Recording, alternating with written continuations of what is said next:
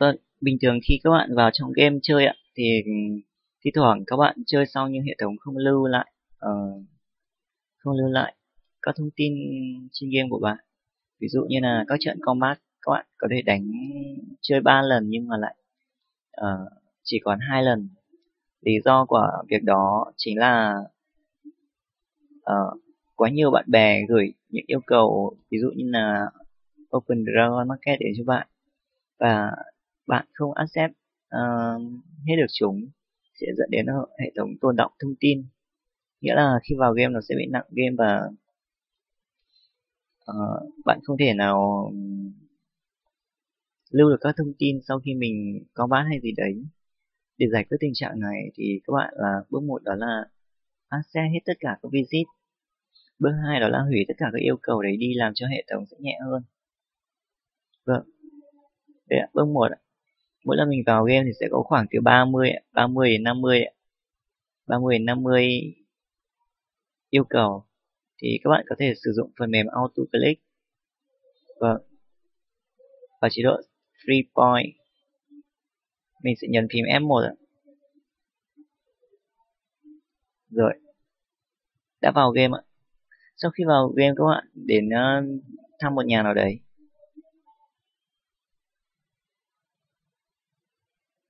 Rồi, thăm một nhà nào đấy là được rồi ạ. Thì sau đó là các bạn nghĩa là hệ thống đã lưu lại cái việc bạn đã accept tất cả số lượng người kia rồi. Các bạn lại vào tiếp game Dragon City ạ. Và tắt cái cũ đi ạ, tắt cái cũ đi ạ. Vâng, đây là cái phần vào game mới của chúng ta đấy ạ.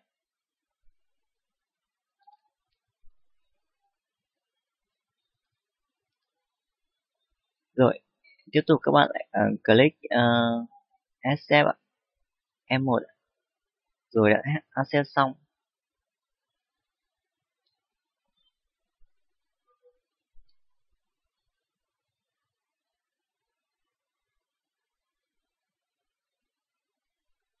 Đợi một chút cho hệ thống tải xong. Bởi vì nếu các bạn click accept xong mà các bạn lại tải lại trang luôn thì hệ thống sẽ không lưu rằng các bạn đã accept giúp những người bạn của mình.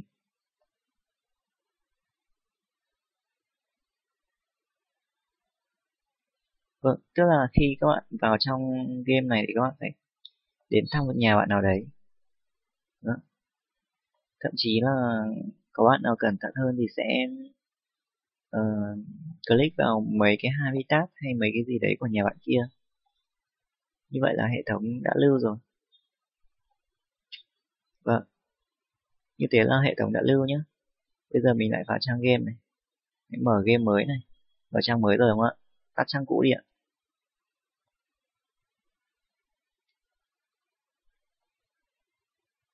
Vâng, bình thường thì ví dụ bạn có 1.000 người bạn thì chỉ có khoảng 1/3 số lượng bạn là bạn bè chơi game DC, 1/3 số bạn là gửi yêu cầu cho bạn thôi.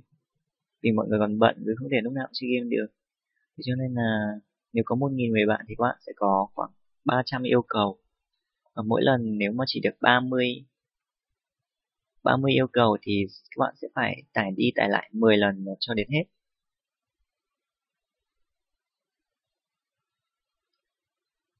Vâng, còn ví dụ như mình có khoảng 2.000 người bạn, 1/3 số đó chơi game DC nghĩa là khoảng 600 bạn bè. Mỗi ngày 700 bạn bè, mỗi ngày họ sẽ gửi cho mình khoảng 700 yêu cầu thì sẽ đến mình phải accept khoảng hơn 20 lần.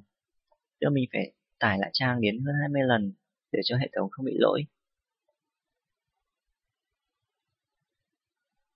Vâng, các bạn cứ làm như thế ạ. Rồi, cứ làm như thế.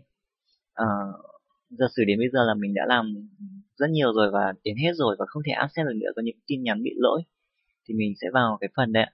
Các bạn nhìn ở đây có cái mục trò chơi bên trên game nhé. Click vào đó, click vào trò chơi này.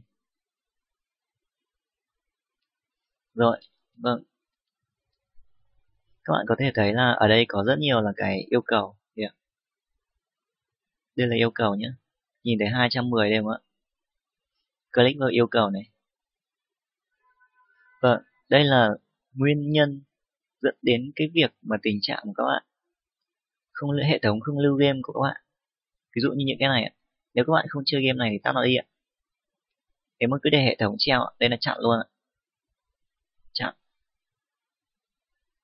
Tắt đi ạ. Chặn luôn ạ. Tắt đi ạ. Chặn luôn ạ. Vâng, cứ như thế. Còn ví dụ như là những cái yêu cầu từ Dragon Market này, tức là mỗi lần ở Dragon này các bạn không thể hủy cái này đúng không ạ? Thì các bạn sẽ có thể thấy là rất nhiều yêu cầu và các bạn có thể bỏ qua tất cả. Đấy ạ, bỏ qua tất cả. Vâng, đối với cái nick này thì mình không chơi game nên mình làm mẫu cho các bạn biết. Vâng, như vậy đã bỏ qua 100 yêu cầu từ Dragon City đúng không ạ? Vậy bây giờ mình lại thế nào ạ? Lại click tiếp vào yêu cầu ạ. Click tiếp vào yêu cầu này. Vâng, lại có rất nhiều game mới. Đây là những bạn bè của mình và rủ dê mình chơi những cái trò này nhưng mình không thích và mình tắt đi và mình chặn họ. Đây, click vào dấu nhân ạ. Chặn họ. Không phải chặn họ mà là chặn cái trò chơi đấy ạ. Đây, mình không thích, mình tắt đi và chặn họ. Như vậy ở đây lại có 100 yêu cầu nữa. Vâng, hôm trước là mình đã dành khoảng 3 tiếng. Thực ra là nếu tính tổng thời gian khoảng 2 tiếng thôi để mình click xem thêm này. Sau đó mình bỏ qua tất cả các yêu cầu từ Dragon City. Bởi vì những cái đấy là mình không thể accept được, tiếp tục accept nữa. Tất nhiên là những cái yêu cầu mới vài giờ gần đây với lại trong vòng khoảng 1 ngày gần đây thì mình còn accept được. Chứ còn những cái yêu cầu mà nhiều ngày gần đây thì mình không thể accept được hết.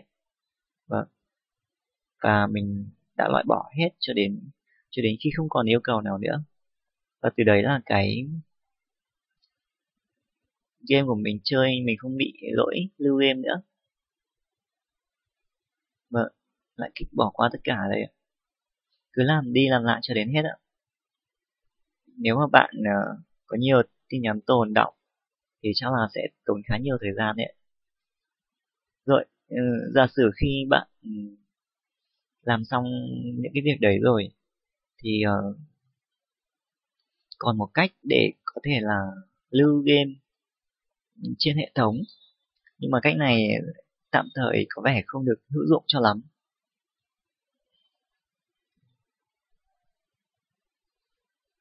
Đó là ở phím lưu game.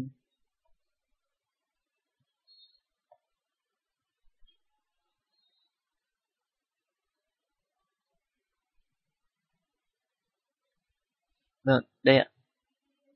Ví dụ khi bạn mới thu hoạch hay cái gì đấy thì ở trên này ạ, có một cái kích vào đây ạ. Đây gọi là phím xây ạ. Các bạn chỉ vào đây ạ, kích xây này. Đó. Nên nó ẩn đi nghĩa là đã lưu. Như vậy, lưu vậy thì sau đó là các bạn có thể thoát an toàn được. Nhưng đôi khi hệ thống sẽ không tính những cái này. Không tính là bạn sẽ lưu được những cái này. Thì bạn có thể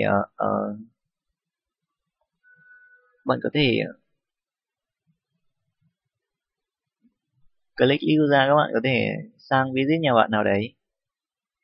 Sau đó bạn quay lại nhà mình. Xem là ví dụ như là các cái phép like của mình đã lấy ra được thành công chưa, hoặc là các cái trận combat good của mình đã combat thành công chưa. Nếu mà chưa thì các bạn có thể thêm vào, đúng không ạ? Giả sử 3 trận nó đã hết chưa, hoặc là combat stadium hay gì đấy. Vâng, cảm ơn các bạn đã theo dõi.